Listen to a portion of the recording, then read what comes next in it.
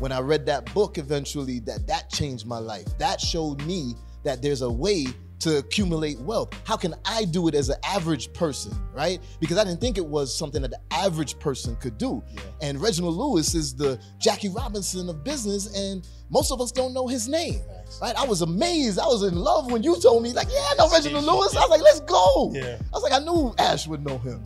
And it inspired me so much because I came from a place where people were buying houses.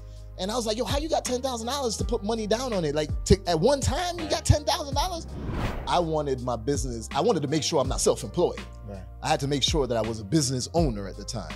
So I put process systems and people in place so that the business was running without me having to be so involved. I was still the CEO. I was steering the direction of the business, but I wasn't in the day-to-day of everything.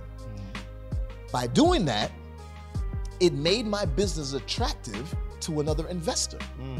The investor came in and was like, yo, I'll buy those 2 brands from you.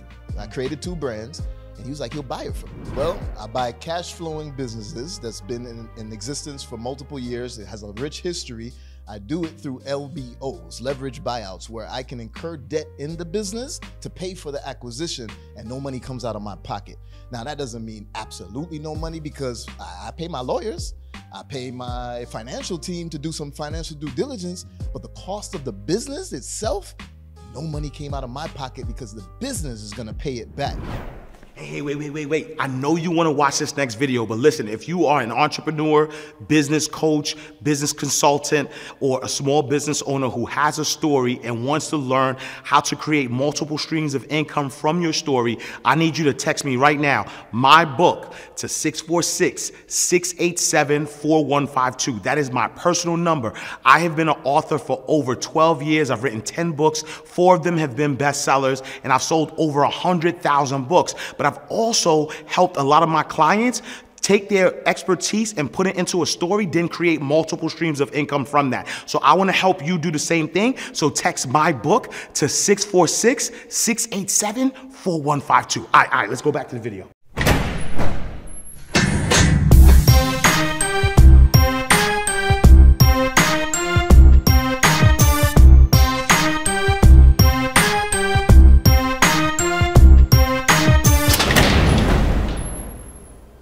So welcome to another awesome episode of Inside the Vault with Ash Cash, the greatest money mindset show on the planet. Listen, is entrepreneurship through acquisition the answer to building wealth?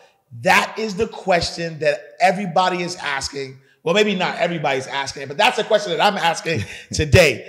Instead of going through the ups and downs of becoming a founder and starting something from scratch, our next guest decided he would focus on entrepreneurship through acquisition, that is, buying an existing business that already has cash flow. Successful entrepreneur, investor, mentor, an inspirational speaker, and known by many as Business Builder Bees. Welcome my brother Bjorn Hendricks in the building. What's up, brother? Let's go, bro. I love your energy, yes, man. Sir. I love your energy. It's infectious, man. But it's a pleasure to be here, man. Man, like this is so overdue. Yes, right? Sir.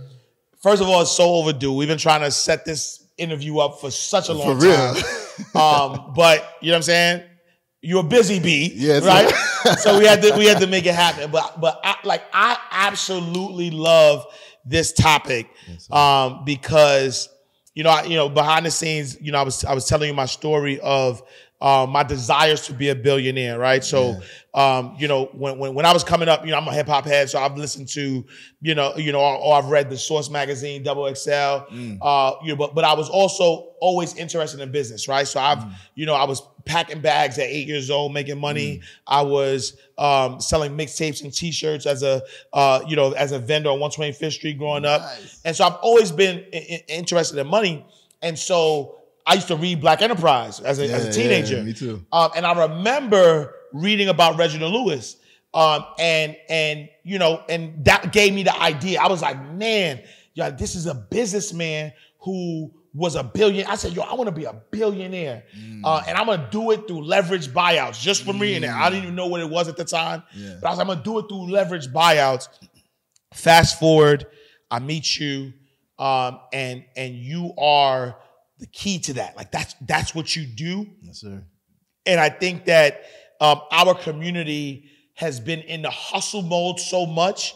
Our community has been in the start from scratch mode so much that this is probably going to be one of the most important episodes I ever do to stop our community from always hustle, grind. I need to get my money up and all that stuff, because you have the key to becoming a multi-millionaire, even a billionaire, by not having to start from scratch. Like, you want your 40 acres and your mule, like business acquisition is that. Oh, bro. So we about to get spicy.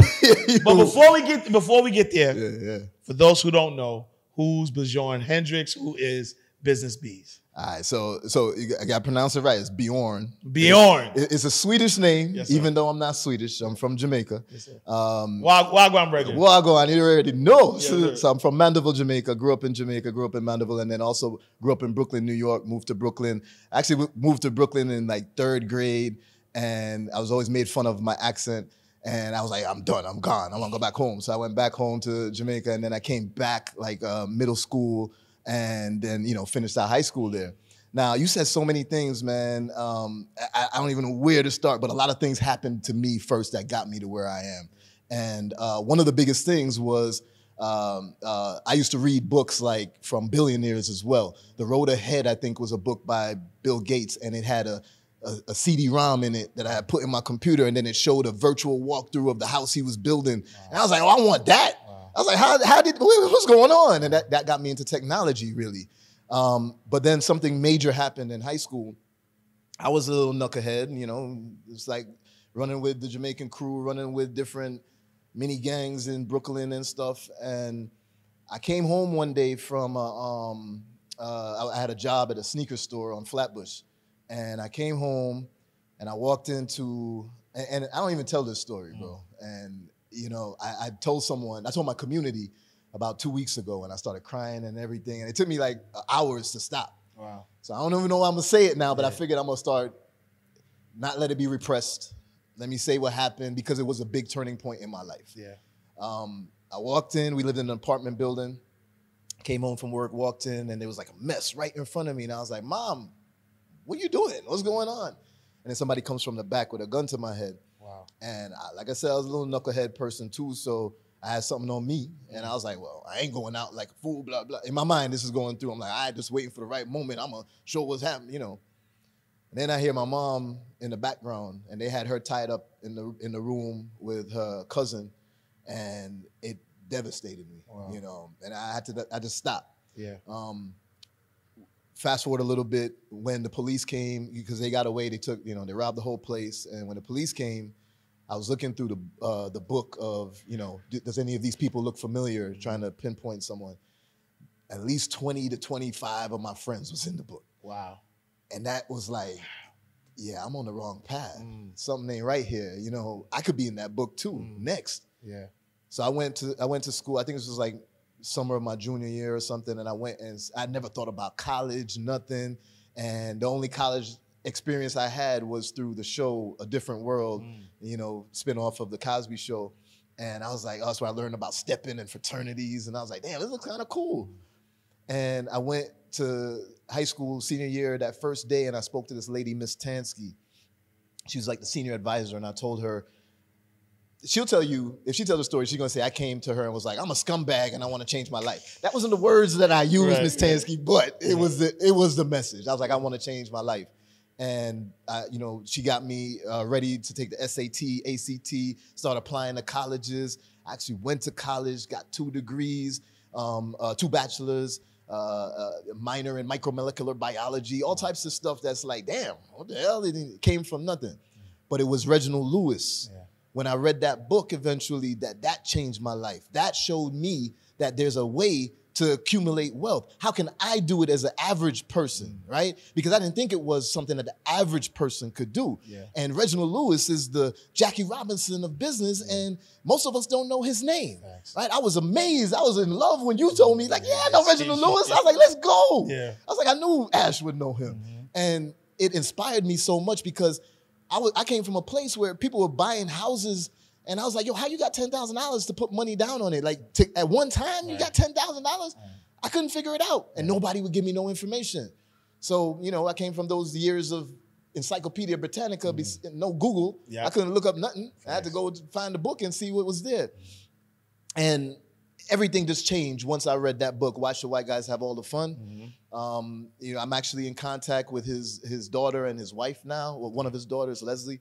And she, you know, she told me that my father would be so proud of you, Bees. And again, that made another tear come to my eye, man, because that was a mentor to me that he didn't know he was my mentor, but it was the only black male figure that I had as a mentor, really. And, you know, it changed everything. Now, I went into corporate America, so I had a little bit of a head start slightly, right? You can't get into mergers and acquisitions. Robert Smith said it on an EYL interview. He said, it's an apprenticeship game. You got to apprentice to somebody that's doing it to really learn it, etc. So I worked in corporate America. I worked at Microsoft. I worked at Accenture and some other firms. And I was sent into Fortune 500 companies and government institutions in order to help them scale with process systems and people. So I was always focused on scaling multiple businesses, being more efficient. I have a ton of certifications from that time. Like I'm a Lean Six Sigma black belt. I'm an ITIL expert. I'm a project management professional, Prince 2, all of these things. But then I saw the invoice for what like Microsoft was charging the client to send me in. And I was getting paid good, you know, relatively. Was good. 200K. Okay. I was like, okay, this is not bad. You know, we good. I was chilling. Yeah. But I wasn't creating no wealth. Right. So when I saw that they were charging $2 million to send me in, and I'm only getting paid and that's for every client. Right. And I'm only getting paid $200K a year, and I deal with multiple clients throughout the year. I was like, okay, hold up. I got to take control of my life. And I left Microsoft. The last 8 years, I've been a private investor and entrepreneur. But I say investor more than entrepreneur. I built businesses from scratch. But as an investor, I can work above the business instead of on the business as a CEO. Yeah. Most people believe that the CEO, I want to be the CEO. That's like the magic word. Yeah. But the CEO is just another job. Right. So another book that shaped my life was Rich Dad, Poor Dad by Robert Kiyosaki and the cash flow quadrant, right? And knowing that, yeah, you're an employee, you're working in the business, you're trading time for money. You're self-employed, you're working in the business, you're still trading time for money. But you got to go to business owner. Right. Now you're working on the business. Yeah, that's cool. But I want to be the investor, working above it, and I hire the CEOs. And that's been the start of everything for me, man. And it's been an amazing journey. Yeah, no, I love that. And I mean, it's just so much to unpack there, because I think that, and specifically when I think about our community, I think because, you know, we didn't come from money, we don't have access to, you know, people who have money, that we, you know, we believe what we're taught, right? And so we're taught, go to school, get a job, work hard for the money. Then we followed that for, 40 years, 30 years, however long we followed that. Yeah. Then somewhere somebody woke up and was like, that's not it. Yeah. Then we were like, you know what? Nah, forget working for somebody. You know, work for yourself, right? And so now we shift into entrepreneurship, and we're like, nah, you got to work, grind hard. No, you know what I mean? Team no sleep, right? Like, you know what I'm saying? And so we started from that perspective. And then I think that we're just shifting into another perspective that's truly about that wealth, where we're learning like, yo, you could really become wealthy by not having to exchange time for money. But there's like a 5.0 or 10.0 version of that, which is what you do, right? Because not only can you not exchange your time for money, but matter of fact, you don't even have to have money. What's your elevator speech? Because you say it. It's like so, like you say it. But if somebody say, hey, Bees, what do you do? Well, I buy cash flowing businesses that's been in existence for multiple years. It has a rich history. I do it through LBOs, leverage buyouts, where I can incur debt in the business to pay for the acquisition and no money comes out of my pocket. Now, that doesn't mean absolutely no money, because I pay my lawyers, I pay my financial team to do some financial due diligence, but the cost of the business itself No money came out of my pocket because the business is gonna pay it back. And it's the best investment that you could get into because you get to see all the details up front. You know what you're getting yourself into. You can reduce your risk as much as possible. You can never eliminate risk. You can't eliminate it. Because you could acquire a business today and then, I don't know, all of a sudden a global pandemic hits and everything shuts down. Facts. But that still affects the person that built the business and the person that acquired the business. So it's not like it was a problem of the acquisition. But you know, one thing I want to say too, though, that you mentioned, our community especially is just kind of programmed to work hard. I used to ask this question a lot. Every time I went to speak somewhere, I would say, by show of hands, if I could give you $100 million or you earn by yourself $20 million, which would you prefer? You'd be shocked at the amount of people that say, I'd rather earn it myself so nobody can say they gave me nothing, blah, blah. How about I give you the $100 million and then you go make it into $1 billion? And then you can say nobody gave you nothing too, right? Why would we turn down the Head Start? Why would we turn down the help that so many other communities get and they take advantage of and build amazing things? You mentioned 40 acres and a mule. I'm acquiring businesses that black people couldn't walk into 50 years ago. I'm acquiring businesses that are 100 years old right now. The people who got the 40 acres and a mule built businesses. They bought real estate. They passed it down maybe to their kids. And then maybe those kids are the current baby boomers right now. And those baby boomers figured, oh, well, I'll also pass it down to my kids. But then they have no successors. The kids of this generation don't want it. So I'm swooping in and taking my reparations. I ain't waiting for nothing. I don't need the 40 acres and a mule because I found a way to take it and we all could do it. It's powerful, man. It's powerful, but we have to change our mindset first. And so take me on that journey. Like, how did you get started, right? So you're at Microsoft, you're doing mergers and acquisition, you're learning the game. Like what, you know, like what was that first step you took that got you from entrepreneurship to now, you know, doing entrepreneurship through acquisition? So when I left Microsoft, I really didn't know what the hell I was going to do. I don't know if I can say hell on here. Nah, you can say hell. You can say shit. Whatever. You can say whatever. I didn't know what the hell I was going to do. But I was fortunate. I did have some savings that could carry me on for a year. I sold some stock I had. I also cashed out my 401k, even though everybody was telling me don't do it. But I don't know, 400x whatever was in my 401k at the time since then. And I started in e-commerce. I was doing like Amazon FBA and I was selling and I made my first $1 million through it. And I was like, yo, this changes everything. And I was a little complacent too, because I was like, okay, I made it to $1 million. Now I don't need nothing more, right, at the time. But because of my background on process systems and people in corporate America, I wanted my business, I wanted to make sure I'm not self-employed. I had to make sure that I was a business owner at the time. So I put process systems and people in place so that the business was running without me having to be so involved. I was still the CEO. I was steering the direction of the business, but I wasn't in the day-to-day of everything. By doing that, it made my business attractive to another investor. The investor came in and was like, yo, I'll buy those 2 brands from you. I created 2 brands, and he was like, he'll buy it from me. I was like, okay, let's go. So he bought it for me. He bought both of them from me. And I was like, well, damn, I'm familiar with the world of M&A. I just sold 2 businesses. I need to buy some too. And I didn't have it completely locked down on how the LBOs worked to completely zero out of pocket at the time. But I was getting them, you know, 80% out of my pocket, 80% zero out of my pocket, right? And then just coming up with 10 or 20% or something. And then I found the traditional way of acquiring a business is you go to the bank, just like how you would go buy a property, real estate, right? You go to the bank and you get the SBA 7A loan. It's the business acquisition loan. I did that first and, you know, tried it. It was cool. I hate dealing with the government and all the loan applications and stuff. So then I started saying, nah, I'm going to take it the full LBO style.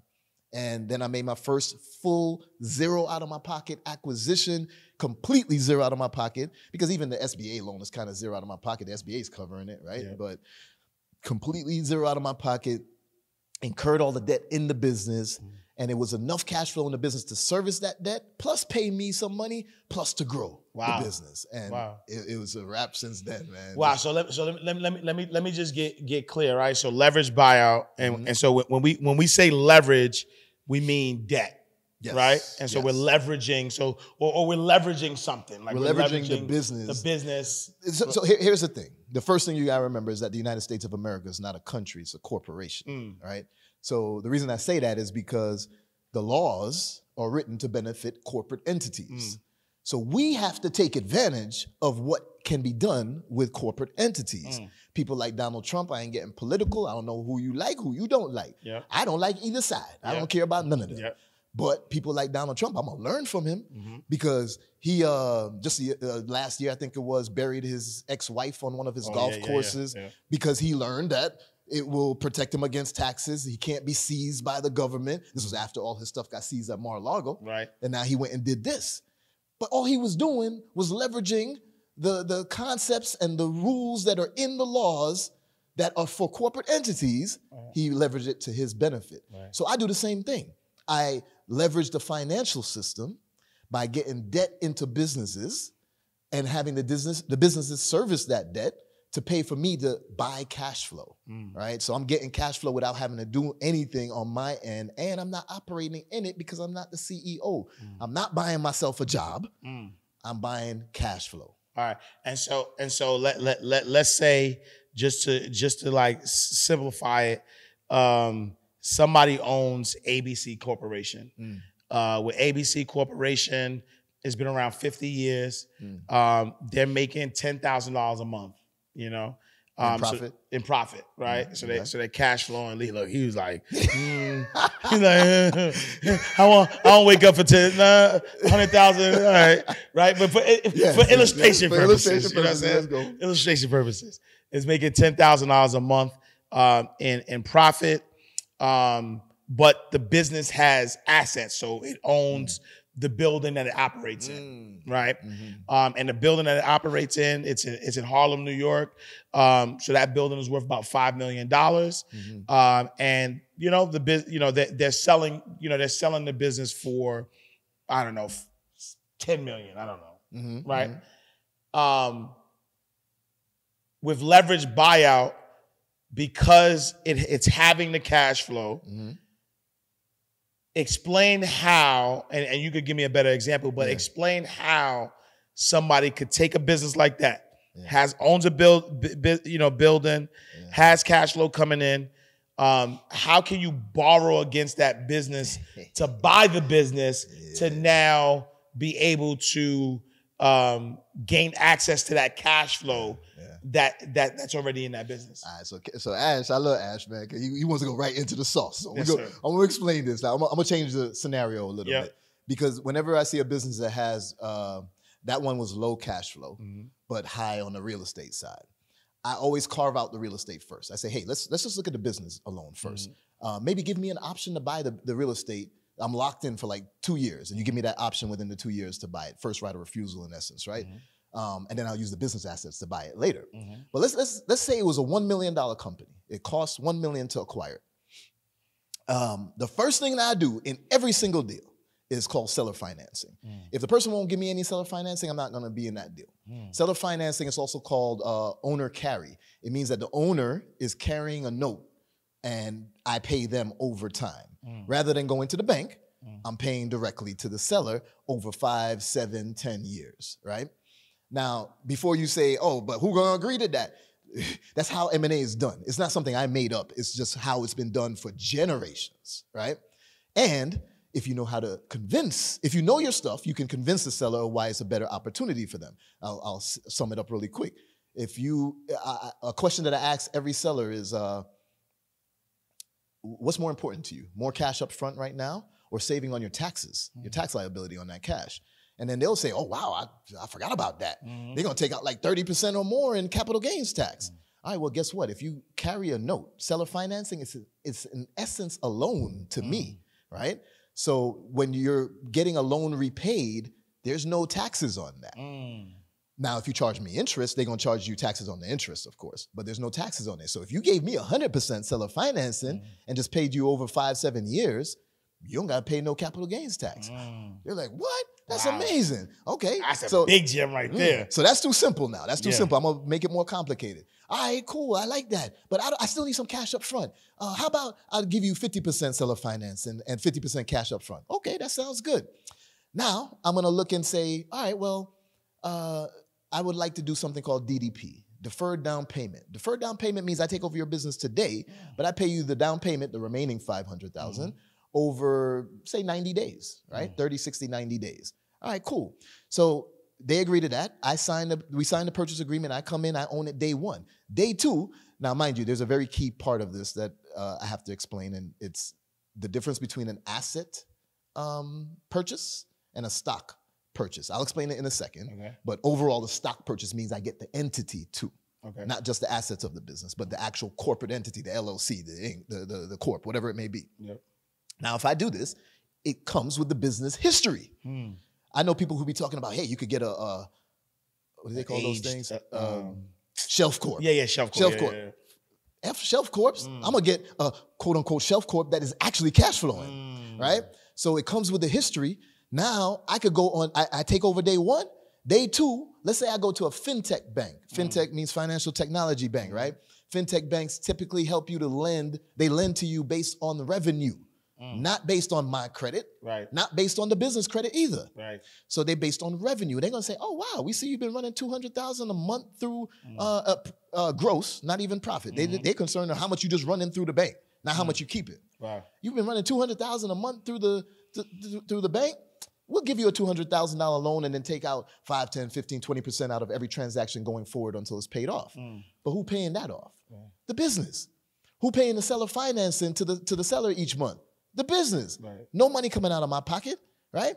So now, because of the cash flow in the business, through a revenue-based financing loan from a fintech institution, I'm able to get some money and I take that $200,000 and give it to the seller. So now we've covered $700,000 of the million, right? Okay, what else? I'm stacking the deal with multiple things. What am I stacking with? I gotta take my hat off. You get spicy up your hat. Listen. So what else? I know a couple hundred ways of stacking a deal, but I'll throw a couple more out. Let's say this happened to me multiple times. The broker, the seller told me this is the numbers. I'm doing financial due diligence and we find out, wait a minute, what happened last year? You took a dip. It's not common from all of your other years. Oh, this happened because of dad. My grandmother died and I was really out of pocket with my mind and we just took a dip. But you see that we're building back up again. It's the revenue's coming in good. Understand. I'm sorry for your loss. But as a businessman, I'm going to have to ask for an earnout. An earnout means your business is actually worth $900,000, not $1 million because of what dipped. But I'm willing to say I'll give you the $1 million, but give me 12 months. Let me see that these metrics are met, this performance-based metric is met, and then you get your 10% extra. If not, then you don't get it because it was really valued at $900. They agreed to it. Now I've just carved out another 10% that I don't got to pay right now. Even if I do have to pay it after 12 months, who's paying it? The business. Right? So you see how I'm just stacking the deal with multiple things till it gets to zero. Right now, we just covered 800, but I could keep going, but for sake of time, I won't. But I just stack the deal with multiple strategies, creative strategies, to get the business down to zero out of my pocket. And here's the kicker. I just gave you a $1 million example. The business costs $1 million. It's easier to do this with a $20 million, a $50 million, a $1 billion company than it is to do it with that $1 million company, right? And the reason the reason why is because that $1 million company is probably owned by mom and pop. They just trying to retire or something, and they need to get out. I just need some cash, man. I need some cash. The $50 million company doesn't expect you to come with $50 million cash in your pocket. They're used to and expect deal structure. So that means they're going to say, hey, here's a way you could structure the deal. They'll give you a structure, and then you could just modify it and negotiate, right? So it's easier to do the bigger deals for sure in the same concept. Wow, and I love that because I think that this particular concept is just sort of like obliterated the whole concept of having to have money. Right. In order to it take money to make money kind of thing. And like you said, you have to have some money, right? So you can't do it no money. But like, what's the criteria though, right? Like, do you have to be like, I know like in the investment world, there's certain investments that you just don't even have access to. Like, you have to be a sophisticated investor to even get access to certain things. Is there a level of is there a criteria? Is there a rule? Like, what does it take for somebody to buy a business? They know all this knowledge. They're part of your program. They're like, I bet, I learned from B's. I'm ready to do my first leverage buyout. Is it that simple? Is it more credentials needed? Technically, it is that simple. However, for example, in my community, I think, and I hope she don't get mad at me, but I think Granny T is like 67 or something. And then on the other end of the spectrum, I got like Ashan, who I know you know Ashan. Ashan's like 20, and he's learning to do it. So imagine someone that's like a 20-year-old going and saying, I'm going to acquire this baby boomer's business. The baby boomer might be like, I'm going to get my business to this kid, blah, blah, blah. But there's ways around it too. Maybe he says, you know, who his father is. So maybe he tells his father to be the face of the acquisition, although Ashan knows how to actually get it done. Right. So he controls it, he runs it, but his father is the face. Right. And then you get through, right? So what you were describing is like an accredited investor, and there's rules, criteria to be an accredited investor. You don't need it. The only requirement that I'm going to say that you need is, one, the ability to have a conversation with somebody. There's a lot, and that sounds weird, but a lot of people are scared to do that, right? To have a conversation, to build rapport with someone, right? Two is, do you want to be an entrepreneur? If you want to be an entrepreneur and are willing to, because there's a lot of things that come with it. Facts. People see all the glitz and the glam, but we go through a whole lot of crap, right? But if you're willing and able to persist through that, then you can acquire a business using an LBO, right? Because there's no requirement, especially when we avoid the SBA and avoid, any of the more formal aspects of it.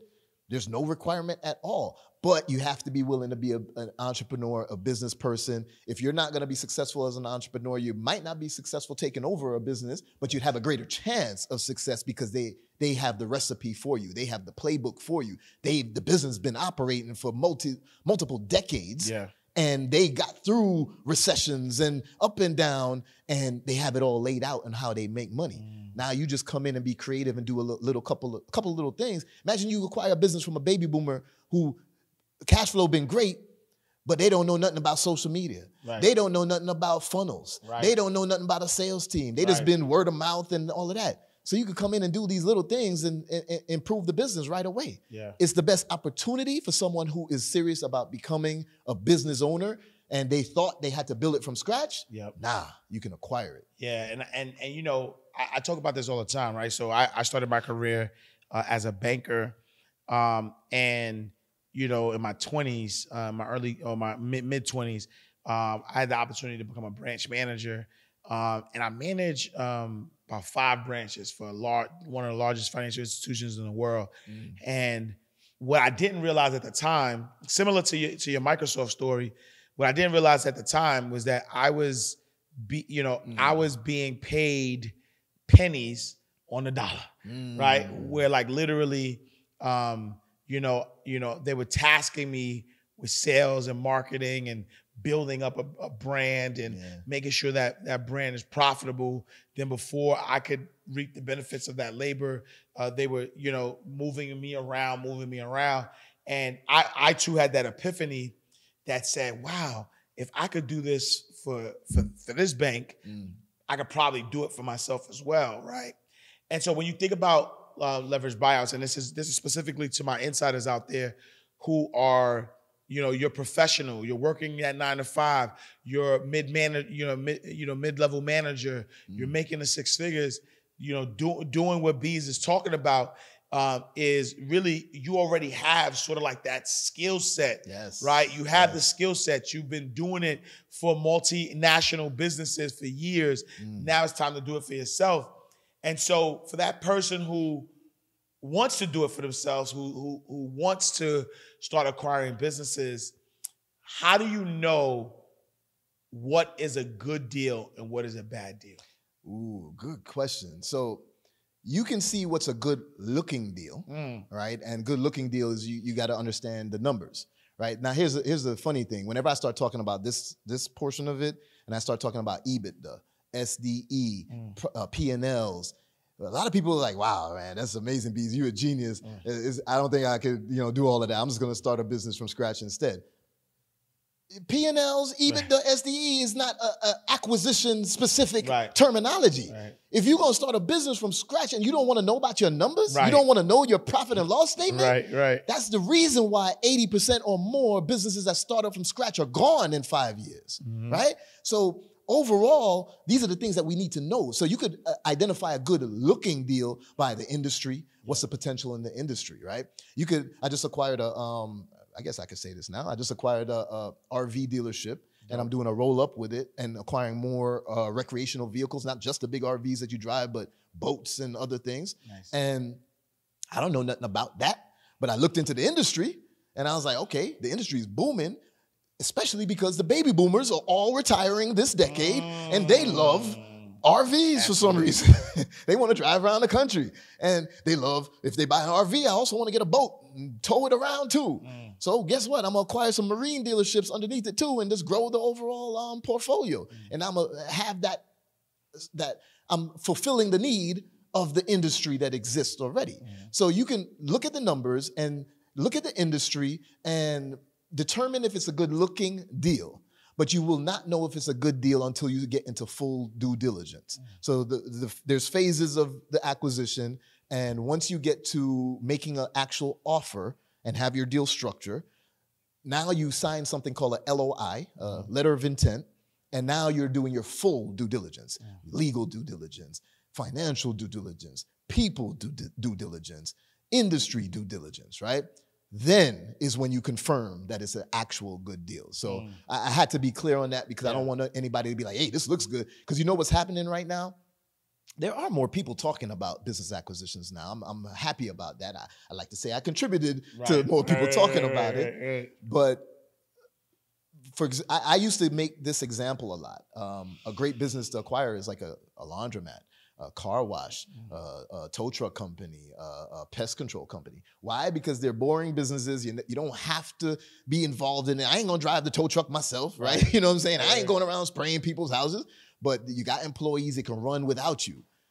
But I feel that because everybody thinks that that's the only thing to acquire. Right. Now everybody's going after laundromats, and the brokers are raising the price and asking crazy stuff. So you could focus on any type of business, things that you would, the knob right here on the mic probably got a manufacturer that makes just that knob itself, and they pulling in $2 million in EBITDA each year. I'll take that. You know what I'm saying? Yeah. It doesn't matter. So it's industry agnostic. It's all about the acquisition and all about how you structure the deal overall. Yeah, and so I love that. And when I think about this. All of what you're just saying, right? I know there's somebody skeptical right now. Of course. I know there's somebody saying, man, he making it sound so simple. What mindset shift is necessary in order to be successful in M&A and this strategy, altogether? So first thing I'm going to say is the mindset shift of 25% of a watermelon is better than 100% of a grape. Right? Okay. Now, I own equity in over 20 companies. I don't work in none of them. Well, I work in 2 of them. One is the BBI. That's where I teach how to do it. And Capital B's is the one that it's my actual acquisition arm. So I do work in that. But I don't work in none of the rest of them, right? So that's the first thing is 25% of a watermelon is better than 100% of a grape, because when you're doing these acquisitions, most people are going to be thinking, nah, I just want it all for myself. But if you're willing to give up some equity, it's going to give you more power, more leverage overall. But then the next big thing about that is when people are hesitant and they're like, I don't know about this. So there's another saying that I have. Now when I say this, you're going to know some of your friends, some of my friends that say this a lot. But I don't like dealing with plays. I don't like how our community talks about, yo, we could run this play. Yo, I got this play for you. Yo, I got this play, all of that. Because plays get played out. Plays are temporary. Plays are you can make a quick bag. But the bag might be lost even quicker. Right? I only go for sustainable strategies. For those who think, oh man, Bees, you just created something that sounds great, but it can't work. It can't be. Right. This has been going on for generations. Generations, facts. For generations. And the fact that Ash started by mentioning Reginald Lewis. Right. I mean, that should be alone enough proof when I was that a teenager, though, when he was a teenager. Right. Proof that we can do it. Yeah. Right? But here's a fact. Because I'm going for sustainable strategies. Yeah. If the government ever said, man, Bees is teaching too much people how to do these LBOs, we're going to have to change the rules. We can't let this happen no more. Yeah. I don't even have to fight the battle. Right. Warren Buffett going to fight the battle on my behalf. Who bought Elon Musk? Right. He just bought Twitter using a leveraged buyout. He going to fight the battle on my behalf. Jeff Bezos going to fight the battle on my behalf. The wealthy, they going to fight that battle for me because they'll never let that change because it's been going on for generations. Yeah. So you can feel scared, but don't think that it's not possible because I could give you a billion examples of it being done by anybody. Yeah. So why can't it be you too? Yeah. And I you know, and I didn't even realize, I mean, I realized it, but now that you said it, it's like, we watched this in our face. Yes. We watched Elon Musk drive the value of Twitter down, right? Like, he strategically drive the value of Twitter down, was able to acquire this business. So he always wanted to be, and I actually think it's a bigger play, right? I think it's a bigger play that we don't fully know yet. But because there's always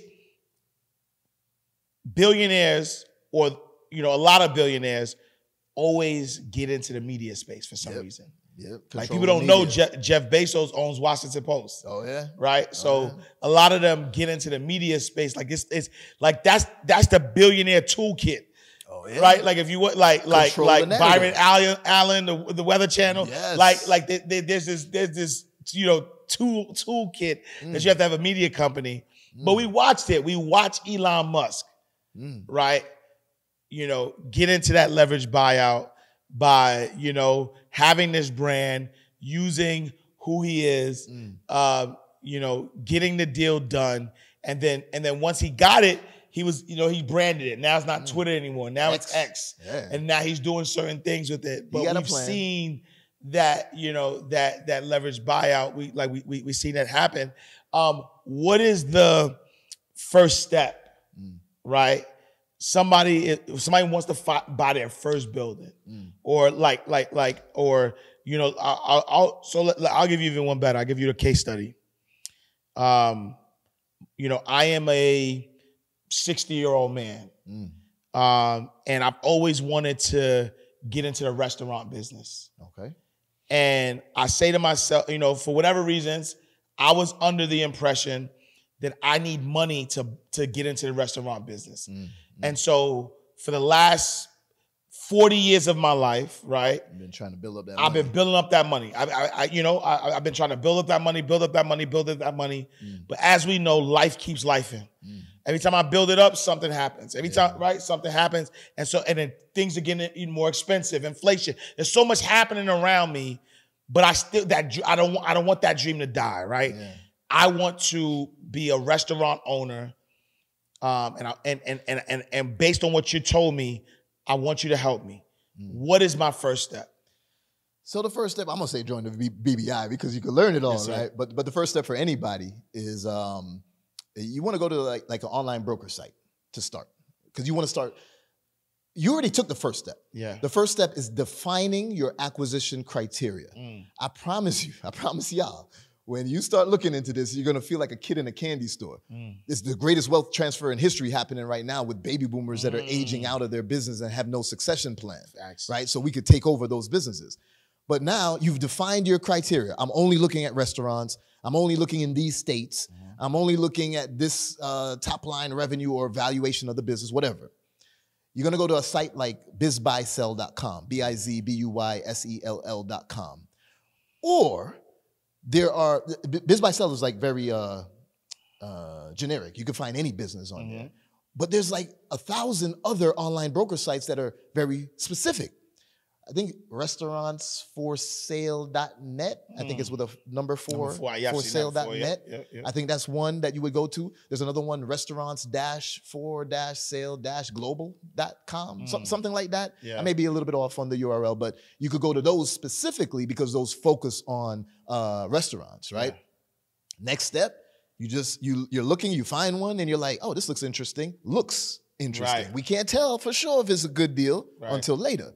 You request some information. You can't send an email, or a phone call, whatever, and send it to the broker and say, hey, I'm interested in your business. They're going to send you an NDA to sign, non-disclosure agreement. You sign it so that you don't disclose any of the financial information that you're going to be privy to. Now you're going to get something called a CIM, C-I-M. Sometimes it's called a CBR. But CIM means Confidential Information Memorandum. CBR is Confidential Business Review or something like that. It's just a summary of everything in the business. Not every single thing, but just a summary and the highlights of the financials. Now you look at that and you're like, yeah, this looks like it's good. If everything you're telling me here is true, this looks good. I'm going to do my due diligence later, but this looks good. Let me meet with the seller now. Talk to the seller, build rapport. That's more important than anything. More important than the financials, more important than everything is building rapport with the seller. Get that seller to want you to be the next owner, right? And I say it's more important than the financials because as long as he wants you, even if the financials are proven to be a little bit wrong from what they originally told you, you're able to renegotiate the deal and they still want you, you know? So that's literally it. Now you get into your due diligence, then you sign a purchase agreement, then you take over, and it's as simple as that. Of course, there's some nuances in there, like, well, who's gonna run it? Maybe look at the key employees in there, maybe elevate one to be a COO or something. Another question that a lot of people ask me is, yeah, but where am I even gonna find like a CEO to hire? I mean, where did you get hired? What job boards did you post your resume on when you were in your 9-to-5? Indeed, LinkedIn. Does Monster still exist? I think so. I was thinking, look, I've been permanently unemployed for over a decade, so you know what I mean? So Monster, I think. Those type of things, and then you hire that Ivy League graduate to come in and run your business. You don't got to be the Ivy League graduate. Yeah, and in that particular scenario, right, this person wouldn't need money. Nope. Right? Because if they find the right deal, they could negotiate, right? Like what you mentioned before, they could stack the deal in order to own that restaurant. Now their dream has been fulfilled 100%. Without having to wait, without having to get family and friends together to bring the money up. Now here, I'm gonna tell you this though, right? When I was in high school, I remember to this day I still talk about this too. I was walking around when I would go to the mall with like my friends and we walking around and we kicking it to girls and stuff. And, you know, I'd have like this one guy, he's like, nah, I'm not going to talk to her. I'm only going to talk to a 10. And then we see one girl that was a 10 and he's like, okay, I'm going to talk to her. And then he didn't get her number. I talked to like 40. And like, I'm just playing the numbers because I talked to 40, I got 2 numbers. So I'm cool with it, you know? So I take that same concept with businesses right now. I love that. Right? So some people is like, oh, I called one business and they didn't want to do, the deal structure. It didn't work. One? That's it? One? Now, if I talk to 20, maybe I get 2 or 3 completely zero out of my pocket. No cash, no credit, nothing. But let's say I had, I don't know, 10% of the buying price of a business. Maybe instead of 2 or 3, I got 4 or 5 now because I put 10% down and did some other stuff. Let's say I had 80%. Now I get, 10 or 12 of the 20 businesses. So you got to put in the work. You got to put in the repetitions. But let me ask you, Ash, would you be willing to speak to 20 people to get 2 multi-million-dollar businesses? Heartbeat. 100 people, 200 people, whatever. Exactly. To get 2 multi-million-dollar businesses. Even like, I talk to 200 people for free. Exactly. But people are afraid of putting in that rep, putting in them the time. In my community, sometimes I'll show with permission of like the broker, I'll show a recording of how I navigated the conversation, and people love that because they're like, oh, okay, now I see how it could be done. Yes, but don't think that that's everything I said is the exact words you must say every single time. You just have to be able to answer questions, and you have to be able to articulate what you would like to see happen, and you have to be able to build a rapport. Yeah. However, which way you go about it, here's one example, but yes, you still have to make it your own overall. Yeah. And you know, I think that, you know, one of the things that people are, I guess, I want to say enamored or afraid of, is that, you know, you don't know what you don't know, right? Mm-hmm. Like, you know, again, for a lot of people, this might be the first time they've ever heard about buying a business, right? Mm-hmm. And so, much less the LBO part. Exactly, right, right. Leverage buyout, like this is the first time they hear about that. They might be on Google right now, right, trying to Google some stuff. But talk a little bit about your community, because I think that you know, I've always been a fan of you know, mentorship. I think that mentorship is a cheat code. If anybody wants to be successful, instead of trying to figure things out for yourself, find somebody who's already done it, who's doing it, pay them whatever they ask, and then learn that thing and do it. Do it, right? And so I am a mentor, but I'm also a mentee. And the only reason I don't call myself a good mentor, these are my students who are saying, Ash, man, you're one of the best mentors.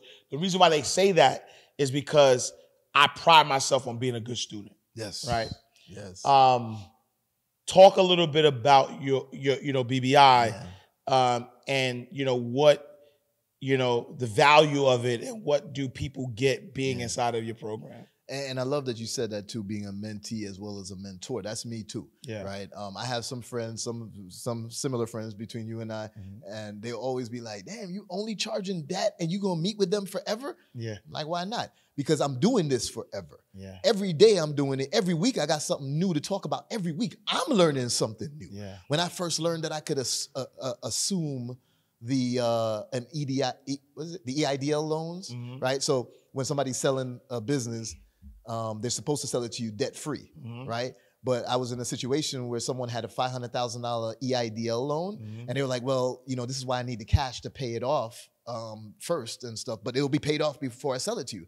I was like, well, no, don't pay it off. Let me assume it. So let's go back to that $1 million example. If it was $1 million and they had $500,000 loan, I'd be like, let me assume it. Now the price drops by $500,000 because I'm gonna take that loan. Why would I take it? Well, one, because it dropped the price for me. Right. Two, because EIDL loan had the best terms, the best repayment terms, the best interest rates, all of that. So yeah, I'll take that and pay that off. The business will pay that off. Wait. Hold on, Regin. Hold on. Right? So you're saying, and I just want to be clear, you're saying, we went back to the example of the $1 million loan, the $1 million business. Somebody's selling a business for $1 million. The reason why they want $1 million is because they have a loan that they owe $500,000 to. They want to pay off that $500,000. Like, once you give them that $1 million, they're going to take that $500,000, pay off that loan, and let's say come back with $500,000 in cash or whatever the case may be. Well, because you're buying the business, you could say, you know what? Instead of, you know, me buying the business for $1 million, I'll assume that $500,000 loan. And so now it's not your responsibility anymore. It's the business's responsibility. Which you now control. Which I now control. And so now I have to come up with 500. So now in that $1 million price, just stacking the deal with multiple things. But going back to your original question about the community, so the BBI, Business Builders Institute, it's not just like a course or something. It's more so an investment club, because we doing deals together, investing together. Obviously, yes, there's the education aspect, but we powerful. I got my community members going out and finding different investment bankers and bringing them back to me, and then I'm vetting them and then saying, hey, now we got leverage and we could use them for larger deals and things like that. Wow. We also have 2 curriculums in it. The Empire Builders curriculum, because we're building an empire through acquisitions. That's all about business acquisitions. And the Business Builders curriculum, that's all about whether you start one from scratch or whether you acquire it, how do you now scale it, right? So the 2 curriculums in the BBI, we meet every week to talk about, and they can't get me. I know you're about to be like, Bees, I don't even know how long we've been talking right now, but I could go on for another day. Right. So, we meet twice a week, each week. One is called an accountability session. The accountability session is like a study session. They come together and they're doing things and comparing notes. And then the roundtable session is on Tuesday nights, and that's where I bring newer things and elaborate on stuff that we've already gone over and show any new thing that I learned and teach to the community. But yeah, it's a powerful thing, man. Wow. It's you could go to college or you could come to BBI. Yeah. You could learn from a professor talking about business who never actually ran a business himself, or you get that practical information in the BBI. So my goal is to have it accredited, to eventually make it an actual institution of learning that people could come to. And you're going to acquire. There you go. Actually, I told you a story. I don't know if I said it on here when we were behind the scenes. I told you a story of one of my community members. He purchased a college. And he purchased the college, and I was like, what? I didn't even think that you could purchase a college. Right. But he purchased a college. It was in distress, because 2020 it didn't shift to the online courses and stuff. Yep. And I was like, but I don't like distressed businesses. That's like startup again. Right. He was like, yeah, but I'm a real estate expert. Right. So I purchased it because of the real estate that the college owned. It had some solar farm and this and that. So now he's using that real estate for other things, leveraging the real estate to pay for some other acquisitions of businesses as well. Yeah. It's powerful, man. Wow. So overall, that's the BBI, the Business Builders Institute. We talk about everything related to acquisitions and entrepreneurship and financial literacy. We just had my guy, Brother Truth, on there the other day talking about trusts and how to utilize trust better, not only to reclaim who you really are, that's a whole nother level of it, but then there's just the asset protection that you get from trust, which is extremely important as well. Yeah, no, I'm about to join BBI myself. One thing I wanted to go back to, and you said this, and I don't want anybody to miss this. You said that right now we're going through one of the biggest wealth transfer of our time. And in going through one of those wealth transfers, you said that it's because we have a lot of baby boomers who are business owners, who are in the space where they're trying to retire, they're ready to stop doing what they're doing. And they do not have a succession plan. So they have not. So while they were on the grind and they were building up their business, and they got the 40 acres and the mules, and building up this fancy, this business that's worth a lot of money, they were putting their kids through these different schools or whatever they were doing with their kids, but their kids were not and are not interested in the business. And so now we have a lot of these businesses that are ready for somebody to take over, which also I'm almost answering my question myself because my question is like, or I know somebody's watching has this question. I know the answer, but I know somebody, who's watching has the answer. Like, well, that doesn't make sense. Why would somebody sell a business that's cash flowing? Yeah. I get that question a lot too. Yeah. So first and foremost, as I mentioned, I'm Jamaican, and growing up, my mom had a china cabinet. And I'm not sure if this is a Jamaican-only thing, a Caribbean-only thing or not, but had a china cabinet with fine china in it, like plates and silverware. But you could not. Nobody. Oh, you know. Look. So let me just. So I'm Haitian. That's right. Which means I'm an honorary Jamaican, right? That's how the Duddy Bookman. You know what I'm saying? Yeah. So couldn't touch it. Yes, sir. So my mom's was always like, "Oh, when I'm gone, that's gonna be yours." Yeah. Like, I don't want it. Like, well, thank you. Right. She valued it so much. Yeah. I didn't want it. Right. And apparently that's the same thing that happened right now. Yeah. The current generations, I don't even know what it's called. X, Y, Z, baby. I don't know. I don't even know what generation I am. X. I don't know I don't know. But these generations don't want it. They're like, nah, I want to be a TikToker instead or whatever. So there's not enough people to even buy a business because most people don't know you can buy one. So these baby boomers have reached the point in life. All baby boomers, all of them are retiring this decade. They're all in their 70s and et cetera, right? Yep. So they want to come out. I just want to relax. I just want to spend time with family. I want to get a boat and sail the Caribbean and stuff. Cool. But I had my business listed for 2 years and still ain't nobody buy it. Right. And when they first listed, Oh, I'm selling it for $10 million. Yeah. And 2 years later, it's like 5 million, Right. 4, Right. you know? Right. And that's when I swoop in, right? So they want to retire. They want to relax now. They've earned that right to do so. Yeah. But they just don't know. They don't want to just shut down the multi-million-dollar business that they built. Right. And that's why we can swoop in. It's the greatest wealth transfer in history because I think the statistic is something like 90% of the companies in the world are small businesses. Yep. And out of that, more than 2/3 of them are run by or owned by the baby boomers. Right. So all of them looking to retire and not enough people to buy it. You have your pick of the litter. It's literally a kid in the candy shop. It's like, oh, I want that one. I want that one. I'll take that too. Let me get 2 of those. Yeah. It's just amazing. Yeah. So why miss this opportunity? There's only but so many things like this that ever happen in your lifetime. Anyone's lifetime. Right. Maybe 2 or 3 times in your lifetime that something huge happens that, you know, you're going to be like, damn, I wish I took advantage of it back then. Right. Mind you, I'm going to tell you right now, M&A ain't never going to go nowhere. Right.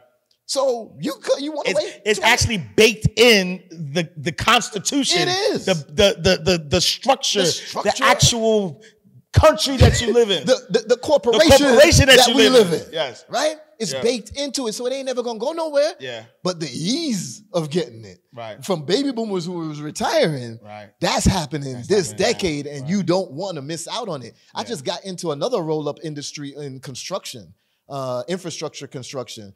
And then I was talking to a guy, my guy Kev, Government Cheese, and he was like, he has a background in it too. And he was like, Bees, I'm going to tell you, probably about a year or two, not too late, but just late on the infrastructure construction. I was like, what do you mean? He was like, a lot of the private equity firms 2 years ago when the bill was passed to, you know, redo the roads and bridges in the US, they started jumping in and acquiring all these companies to do it. Because the wealthy know that business acquisitions is where it is, and they know this wealth transfer that's happening, right? So we got to get our piece of this too. Yeah. And I mean, if you're comfortable, you just want to acquire one business, cool. 2, 3, cool. You don't have to make a business of acquiring businesses like I did. Yeah. But if you do that, then you're on a path to billions for sure. 100%. Man, I love this, man. We could keep talking forever and ever. But I'm sure people want to learn how to join BBI and, you know, where to find you. So somebody who's interested in, you know, joining your institution, you know, where can they go? So the Business Builders Institute, you could go to businessbuildersinstitute.com, or you could come check out me on Instagram, Business Builder Bees, and that's Beez. I'm on Instagram. My full name is Bjorn Bees Hendricks. But I also say check me out on LinkedIn, right? That's another thing. If you're learning from a mentor and they don't have a background like Ash, right? He actually did this in corporate America for large companies and then did it for himself and others. Yeah. If you don't have a mentor that has that background and they just kind of figured out something and it's like, okay, I'm going to teach it now, it could work. It's cool. But at least you see my background. You see my tenure at Microsoft, at Accenture, and other firms, and what I did then. But Instagram is the place that you could really connect with me for sure. And, you know, join the BBI. We got multiple tiers to come in at. But overall, you won't go wrong because you'll have the right business tribe with you to carry you through your acquisitions. All right, y'all. Leverage this information. Leverage the buyout. You know, your road to multi-millions, your road to $1 billion, your road to having that financial freedom that you've always desired is just information away, right? So it's information and then implementation, execution. right? You have to get the information first, then you have to execute on that information. While you're executing on that information, there's times you're gonna get stuck. And so why not get that mentor, you know, learn from those who have done it before. This is a powerful episode, y'all. I need y'all to rewind this. There's a lot of gems that he dropped. I need you to rewind. I need you to listen. I need you to ingrain this in your brain. Understand that the days of hustling are over. But, right, in order to have an opportunity of a lifetime, you have to take advantage of it during the lifetime of that opportunity, right? And so when you think about the baby boomers, There is literally, like, I have friends, we have friends that have made multi-millions of dollars during this, wealth transfer. It is not, there's a window for it. So you want to take advantage of it. And what better way to take advantage of it by taking advantage by leveraging other people's money, learning how to do that. Become a CEO, and excuse me. Yeah, right. I was about to say, but not even a CEO, become an investor. So that way you don't have to be the CEO. You can literally, build money, have wealth without you having to do everything. So we are closing out the vault. Again, another powerful episode of Inside the Vault with Ash Cash, the greatest money mindset show on the planet. I need you to go follow us everywhere at Inside the Vault. Go to our website, subscribe to our page, InsideTheVaultTV.com. Also, you can follow me everywhere. IamAshCash.com. Follow me on all social media platforms at IamAshCash. Listen, I also need you to join the abundance community, right? Abundance is your birthright. We got Bjorn in the background. Bees is giving you all of behind the scenes stuff that he ain't even talk about on this show. So make sure you tap in abundancecommunity.org.